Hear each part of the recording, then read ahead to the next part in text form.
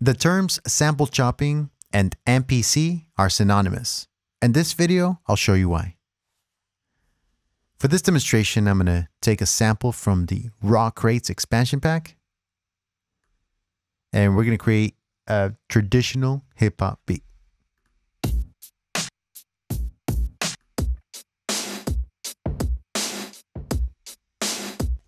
We're going to take this loop, double click on it, import it to our project, and go to sample edit.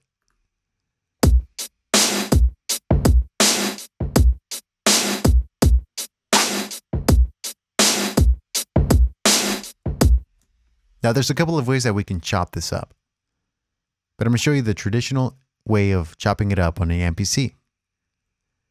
For this, you're going to go to Chop menu, and on Chop 2, you're going to choose Regions. And here's where you can be a little bit selective, where you have 16 regions or 8 regions, and you want to keep it divisible by 8 basically. So this is 16 regions. I'm going to play the pads on the AKAI MPK Mini.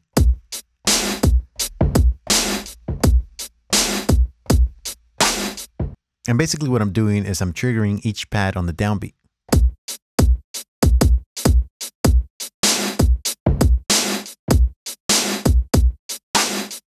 Okay, so once I'm happy with that, I'll click on New Program, click Do It, go to the main menu, and I'll find that program here.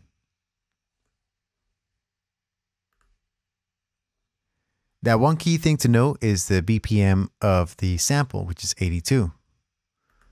So for this sequence, number 7, I'm going to use 82.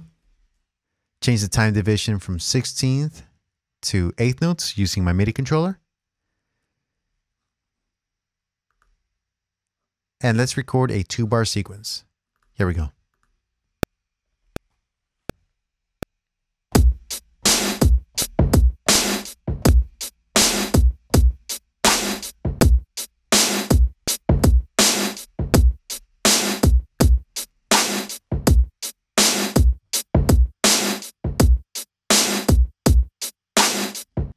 Now you can flip this a number of ways. So this is just the traditional way of doing it. If you wanted to have a variation, we can do the same. So let's go ahead and select all, delete, and let's try a different idea.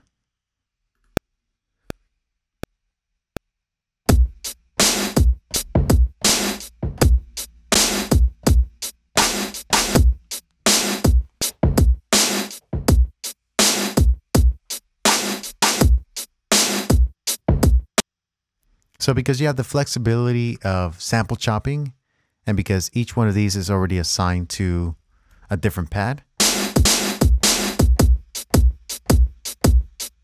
you can rearrange the order of how it was initially played.